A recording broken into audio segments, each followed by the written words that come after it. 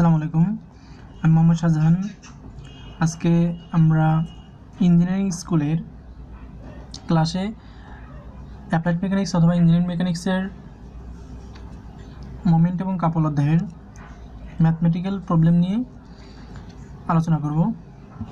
আচ্ছা, এখানে আমরা একটি অঙ্ক উঠানো হয়েছে আমাদের এখানে আমরা অঙ্কটার টোটাল কিন্তু একটা চিত্র মাধ্যমে দেওয়া থাকবে।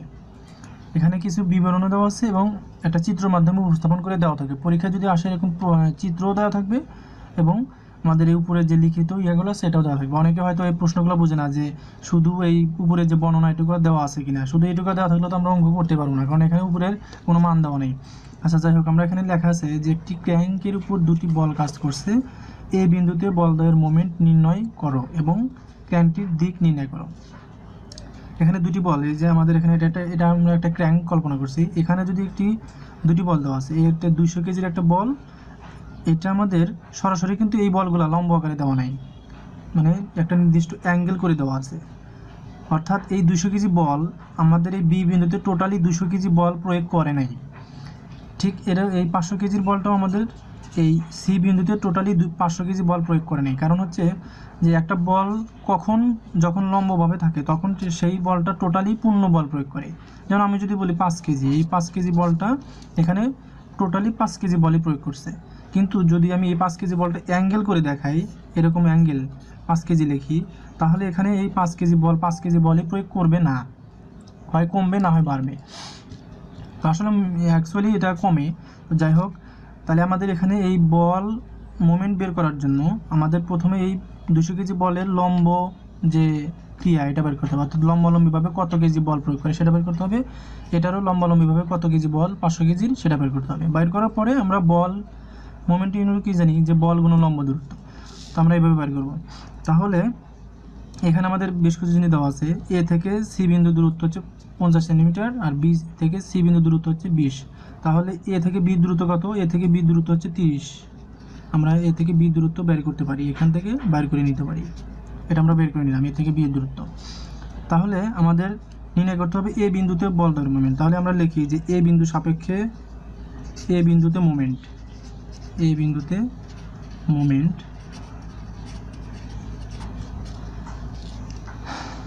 এই বিন্দুতে আমরা মোমেন্ট নির্ণয় করব। এখন এই বিন্দুতে মোমেন্ট নির্ণয় করার আগে আমরা এই লম্ব বলগুলো নির্ণয় করি। যেমন 200 কেজি বলের লম্ব বল যদি আমরা ডান পাশে বের করি, যদি 200 কেজি বলের লম্ব বল হচ্ছে এফ, আমরা ধরলাম যেহেতু বি বিন্দুতে 200 কেজি আছে তাহলে এফ বি ধরলাম।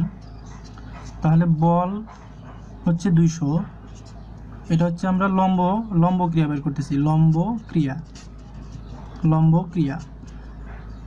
বের করতেছি। তাহলে এই 200 কেজি বলে লম্ব ক্রিয়া আমরা ধরছি এফ বি, যেহেতু বি বিন্দুতে আছে, এই বিন্দুটা হচ্ছে বি, তাহলে বি এফ বি লিখলাম 200 ইন্টু, এখন আমাদের এখানে লম্ব ক্রিয়া বের করতেছি। তাহলে এটা যদি লম্ব ক্রিয়া হয়, এই 200 কেজি বল লম্ব ক্রিয়া তৈরি করবে এটা।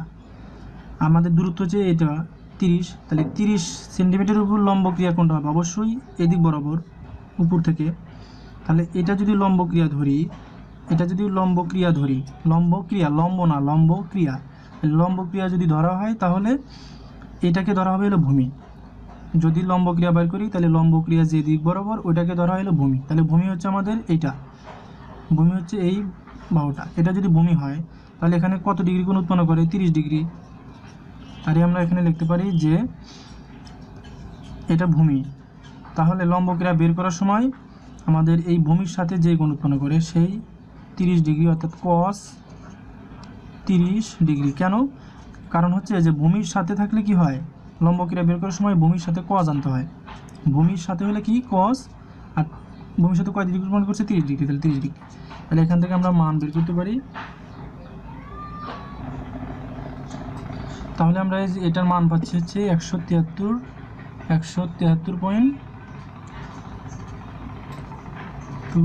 এটা হচ্ছে আমাদের এত কেজি। তাহলে আমাদের এখানে বলটা পাওয়া গেছে 173.20 কেজি।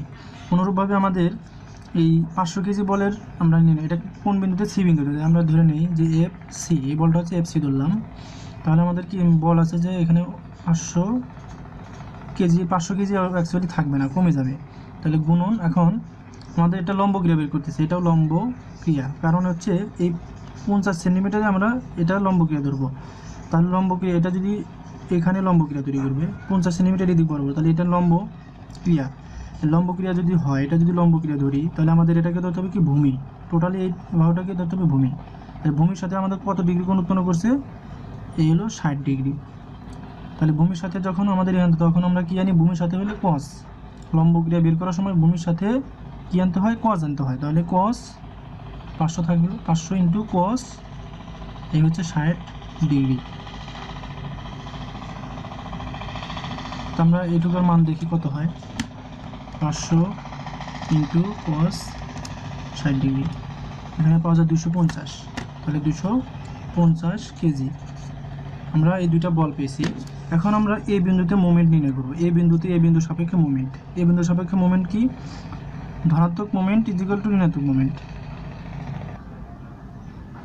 তাহলে আমরা মোমেন্ট নির্ণয় করব, এই বিন্দুতে মোমেন্ট ইজিক্যাল টু হবে আমাদের ধনাত্মক মোমেন্ট ইজিক্যাল টু ঋণাত্মক মোমেন্ট। তাহলে এখানে ধনাত্মক মোমেন্ট আমাদের কি আছে, আমরা এই বিন্দু সাপেক্ষে আমাদের ধনাত্মক মোমেন্ট হচ্ছে এটা, কারণ হচ্ছে এটা ঘড়ি কাটার দিকে, এই দিক বরাবর আছে, এই দিক বরাবর, তার মানে এটা হচ্ছে ঘড়ি কাটার দিকে, এই দিক বরাবর আছে। তাহলে ধনাত্মক মোমেন্ট আমাদের এখানে, অর্থাৎ সি বিন্দুর মোমেন্ট, সি বিন্দুর মোমেন্ট বল পাইছি আমরা এটা, তাহলে এফসি বল, এফসি গুণন লম্ব দূরত্ব, এখানে লম্ব দূরত্ব কত 50, ইজিক্যাল টু ঋণাত্মক মোমেন্ট, অর্থাৎ এটা ধনাত্মক মোমেন্ট, আর এটা ডান পাশে এটা ঋণাত্মক মোমেন্ট।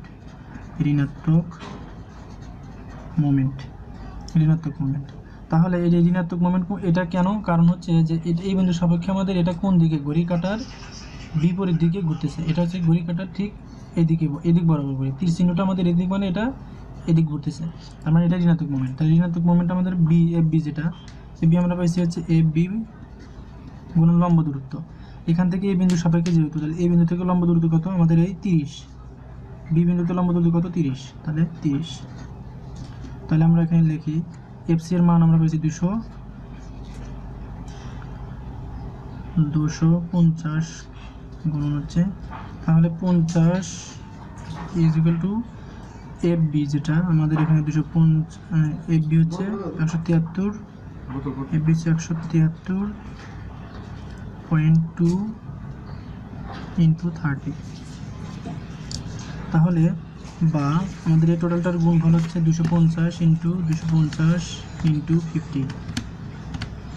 12,500 এইটুকার গুণফল এটা পাওয়া যায়। আর এটার গুণফল হচ্ছে আমাদের 173.2 ইন্টু 30, তাহলে আমাদের এখানে পাওয়া যায় 5196। আমরা এই পাশে গুণফলটা যদি আমরা এই পাশে আনি, তাহলে কী হবে, মাইনাস, এটা প্লাস, এই পাশে আনলে মাইনাস 5196। অর্থাৎ তাহলে আমরা জানি কি, যে মোমেন্ট হচ্ছে ধনাত্মক এবং ঋণাত্মক মোমেন্টের বীজগণিতীয় যোগফলকে বলা হয় মোমেন্ট। ধনাত্মক মোমেন্ট এবং ঋণাত্মক মোমেন্টের বীজগণিতীয় যোগফল, তার মধ্যে ধনাত্মক মোমেন্ট হচ্ছে এইটা, আর যোগফল যদি আমি ঋণাত্মক মোমেন্টের এটা দিই, তাহলে ঋণাত্মক মোমেন্টের আগে মাইনাস আছে, তাহলে প্লাসে মাইনাসে মাইনাস, এটা হচ্ছে মোমেন্ট। আমরা তাহলে এই ধনাত্মক মোমেন্ট আর ঋণাত্মক মোমেন্টের বীজগণিতীয় যোগফল যেহেতু শূন্য, এই ধনাত্মক মোমেন্ট এবং ঋণাত্মক মোমেন্টের বীজগণিতীয় যোগফলকে বলা হলো মোমেন্ট। তাহলে আমরা এটাকে আমরা যেহেতু এ বিন্দুতে মোমেন্ট নির্ণয় করছি, তাহলে এটাকে আমরা মোমেন্ট এ ধরে নিতে পারি, এটাই পাশে আনলে এটা টোটালটা হবে মোমেন্টে। তাহলে বা এটাই পাশে আনলে মাইনাস হয়েছে, এবং এই টোটালটা হলো কি এ বিন্দুতে মোমেন্ট, তাহলে আমরা এম অফ এ দিতে পারি। তাহলে 12,500 বিয়োগ 5,196, 7,304, তাহলে 7,304 ইজিক্যাল টু এ বিন্দুতে মোমেন্ট। এ বিন্দুতে মোমেন্ট যেহেতু এ বিন্দুতে, তাহলে এম অফ এ লেখা যায়, অর্থাৎ এম এ ইজিক্যাল টু হচ্ছে আমাদের 7,304। তাহলে এটা কীভাবে হলো, আমাদের এই দুইটার গুণফল হচ্ছে 12,500, আর এই দুইটার গুণফল হচ্ছে আমাদের 5,196। এটা এই পাশে আছে প্লাস আকারে, এই পাশে আনলে কী হয় মাইনাস, তাহলে এই পাশে মাইনাস আনলাম। আমরা জানি কি ধনাত্মক মোমেন্ট এবং ঋণাত্মক মোমেন্টের বীজগণিতীয় যোগফল হলো মোমেন্ট। তাহলে ধনাত্মক মোমেন্ট আর ঋণাত্মক মোমেন্ট যদি বীজগণিতীয় যোগফল দিই, অর্থাৎ এই পাশে ধনাত্মক, এটা তো আছেই, আর ঋণাত্মক মোমেন্ট যদি আমি প্লাস দিই ঋণাত্মক মোমেন্ট, তাহলে কি হয়, প্লাস ঋণাত্মক মোমেন্টের আগে তো মাইনাস থাকে, তাহলে প্লাসে মাইনাসে এই মাইনাস মাইনাস এই পাশে 5,196। এটা হলো কি মোমেন্ট এ বিন্দুতে, যেহেতু এটা এম অফ এ দেওয়া হয়েছে, তাহলে M of A is equal two এই দুইটার বিয়োগ ফল করলে পাওয়া যায় 7,304। আর মানে এটাই পাশে আনলাম, এটাই বাড়িয়ে দিলে আমাদের এত। এটা হচ্ছে আমাদের নির্ণয় মোমেন্টের একক হচ্ছে কি কেজি। আমাদের এখানে কী ছিল কেজি, আমাদের দূরত্ব ছিল সেন্টিমিটার, তাহলে কেজি সেন্টিমিটার। এটাই আমাদের। এখন যেহেতু আমরা মোমেন্টের মান পেয়েছি পজিটিভ, তার মানে আমাদের এই ক্র্যাঙ্কটি কোন দিকে ঘুরবে, এই ঘড়ির কাঁটার দিকে ঘুরবে, ঘড়ি কাঁটার দিকে ডান দিকে, অর্থাৎ ঘড়ি কাঁটার দিকে ঘুরবে, ডান দিকে ঘুরবে, যেহেতু আমরা পজিটিভ মান পেয়েছি। আর যদি নেগেটিভ আসতো তাহলে আমাদের বিপরীত দিকে ঘুরতো, অর্থাৎ ঘড়ি কাঁটা বিপরীত দিকে ঘুরতো। যেহেতু এটা পজিটিভ, তার মানে এটা ঘড়ি কাঁটার দিকে ঘুরবে, অর্থাৎ ঘড়ির কাঁটার দিকে ঘুরবে, কাঁটার দিকে ঘুরবে। তাহলে আমরা এখানে যেহেতু মানটা পজিটিভ পেয়েছি, যার কারণে আমাদের এই ক্র্যাঙ্কটি ঘড়ি কাঁটার দিকে ঘুরবে, যেহেতু আমরা মানটা পজিটিভ পেয়েছি। আর যদি নেগেটিভ আসতো তাহলে আমাদের ঘড়ি কাঁটার বিপরীত দিকে ঘুরতো। আমাদের এই ম্যাথমেটিক্যাল প্রবলেমগুলো আমরা মজারভাবে সলভ করলাম। যদি আমাদের এই ম্যাথমেটিক্যাল প্রবলেমগুলোর মানে সলভ করার কোয়ালিটি যদি আপনাদের কাছে ভালো লাগে, তাহলে চ্যানেলটা সাবস্ক্রাইব করে রাখবেন, যাতে আপনারা পরবর্তী ভিডিওগুলো ভালোভাবে নোটিফিকেশন আকারে পেতে পারেন। এই জন্য আমাদের এই চ্যানেলটি সাবস্ক্রাইব করবেন। আর যাতে অন্যরা এটাই দেখতে পারে, তার জন্য ইঞ্জিনিয়ারিং স্কুলের ভিডিওগুলো শেয়ার করবেন। ধন্যবাদ সবাইকে।